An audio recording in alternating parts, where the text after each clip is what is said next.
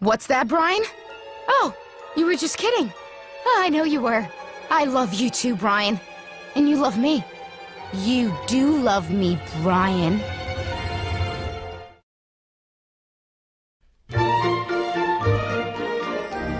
Hey, Brian. Oh, Meg, hey. Hey, listen, I hope you're feeling all right about our little talk the other day. You know, about us being just friends and all. Oh, yeah. No, I'm fine. I'm fine. And, hey, look, I wanted to thank you for being so great to me. So, I baked you a pie. Oh, wow. Hey, that looks delicious. Oh, this is good. What's in there? Well, there's some apples and some cinnamon and my hair. What?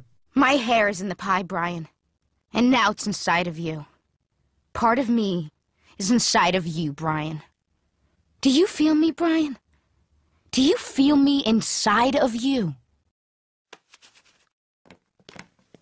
Ooh, you got some pie, huh? Can I have a piece? Sure. Ooh, let me have some of that Cool Whip. What'd you say? You can't have a pie without Cool Whip. Cool Whip?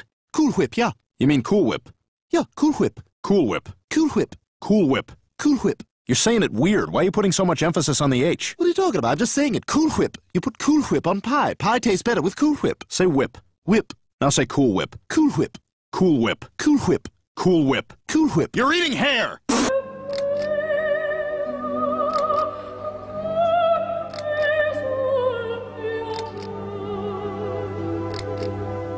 Yeah, well, the thing is, Meg is becoming a little enamored with me, and I'm kind of losing control of the situation. Oh, she's just grateful you took her to the dance. Well, I think it's more than that.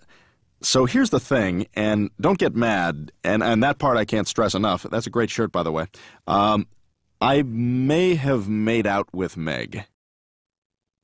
Okay, I had that coming. What the hell is wrong with you, you sick bastard? Look, I was drinking. Oh, what a shock. Ha. Look, the short version is, this morning she made me eat her hair pie.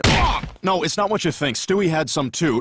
Stop punching me! Look, Brian, I don't know what the hell happened between you two, but you better go upstairs and straighten it out right now.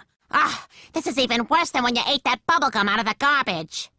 Brian, did you get into the garbage last night? No. Why? Don't lie to me, Brian. I'm not lying.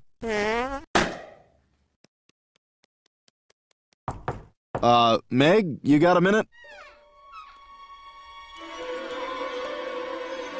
What the hell? I made that for you, Brian. Meg!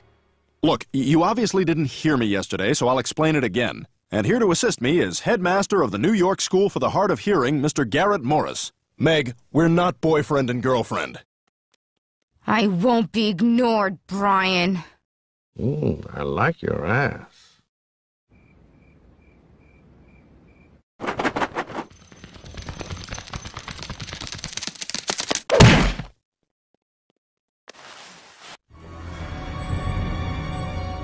I'm really having a great time tonight, Brian. I can't believe you went to all this trouble. Well, you know me. Oh, I do, Brian. I know you so well. So, are you ready? For what? For the fun we're gonna have, Brian. We're gonna have fun tonight. Good, old-fashioned, all-American fun. Listen, Meg, I'm not gonna lie to you here. I'm a little uncomfortable. Oh, just relax. We're gonna be here for a while. Well, I don't know if... Wait, what? We're gonna be here for a while.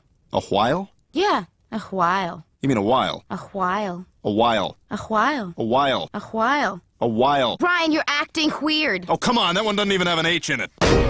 Don't move, dirtbag! Holy crap, what the hell is this? Brian, she's a teenager! Yeah, Brian, you're doing the same thing that Mia Farrow did to that Chinaman that Woody Allen brought home from the circus. Peter, hold on to that thought, because I'm gonna explain to you when we get home all the things that are wrong with that statement. But first, Meg, you need to let Brian go. But, Mom, I love him! Honey, you're just confused. I'm not confused! I've never been more certain about anything in my life! I need him! Meg, I know that's what you think right now, but oh, God, I wish I could make you understand.